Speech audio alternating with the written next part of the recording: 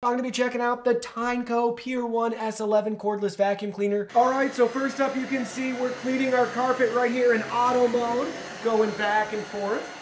The nice lines that it's leaving for us. Look at the carpet, look at how good everything looks. Fantastic lines that it leaves behind. Again, no issues with the transition on or off the rug. It's doing a great job, and it senses the different floors and changes the suction power accordingly.